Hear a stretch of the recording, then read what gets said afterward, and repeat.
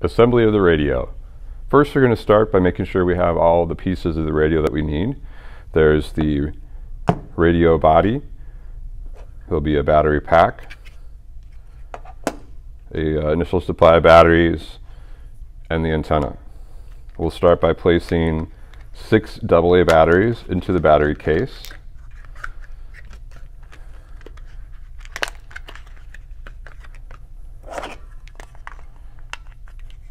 Make sure you are paying attention to the polarity of the batteries. Once the 6 batteries are in there, it's going to go into the back of the radio. There's some tabs sticking out the one side. They're going to slide in, lock in the tab there, slap down, and then there's a little hook there. The radio itself is still turned off. Before turning the radio on, we want to make sure that we attach the antenna. The antenna attaches on the top of the radio here, screws on. Make sure it's snug,